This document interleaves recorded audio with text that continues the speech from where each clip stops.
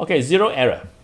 If the zero mark from the timbal scale coincide with this straight line in the main scale, then there's no zero error. Okay, no zero error.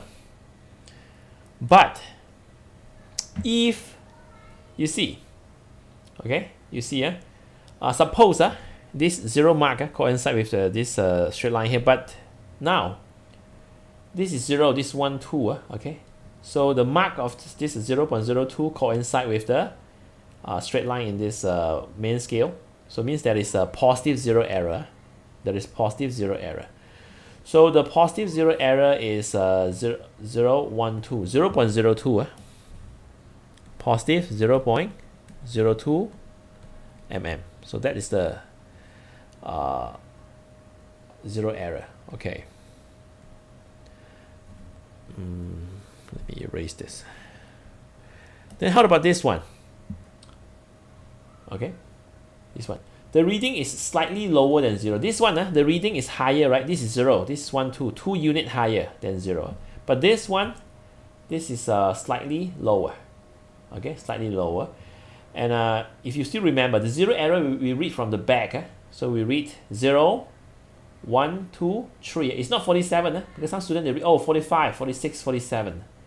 So the reading is 47. That's not correct. We read from the back. 0, 1, 2, 3. Okay, 0.03 mm. And it's a negative zero error. So therefore, we write this as negative 0.03. Yeah, negative 0.03 mm. Okay, so that's how we take the reading from this zero error. Okay, so again, they give you the zero error, and then they give you the reading, and then they want you to give the correct reading.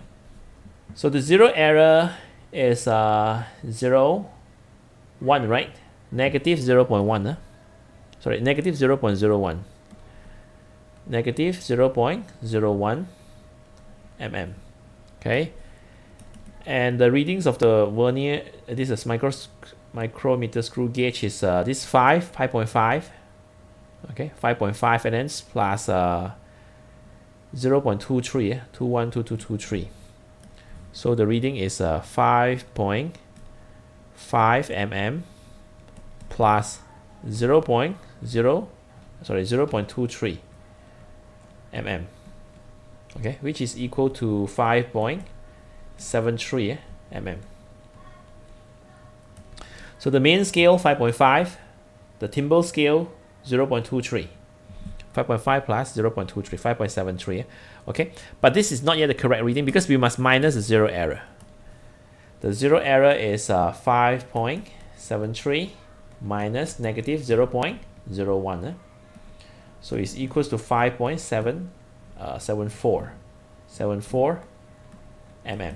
So that is how we take the readings from a micrometer screw gauge. First we identify the zero error. Close the micrometer. Close the micrometer, and then identify the zero error. Okay, then take your reading, and then the reading minus the zero error. That is the correct reading. Okay, the correct reading.